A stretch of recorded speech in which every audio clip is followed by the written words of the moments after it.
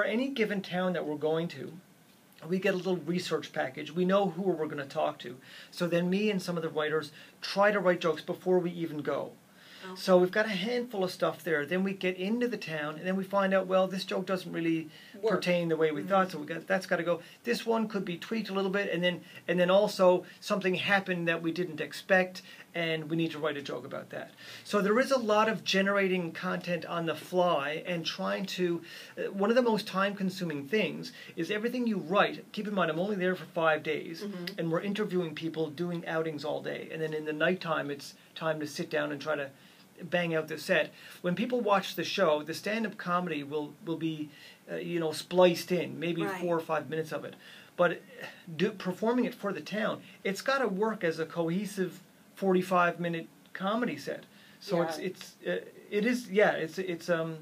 some heavy lifting. I just wanted to mention before we go any further that Still Standing, the first episode 1, which was filmed in Bamfield, BC, airs tomorrow night at 9:30 p.m.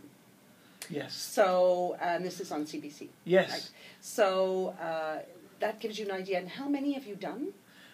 Season 1, there will be 13. So it starts tomorrow night with Bamfield, British Columbia. Then the week after, another great episode in Coleman, Alberta.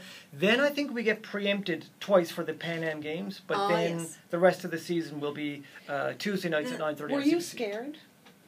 I was, sure. I mean, I think like any stand-up comedian, I can become a bit anxious, a bit nervous. But the crowds have been so good.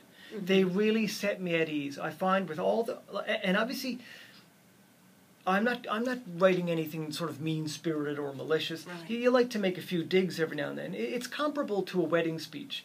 In fact, it's a lot like a wedding speech because everybody knows everybody else.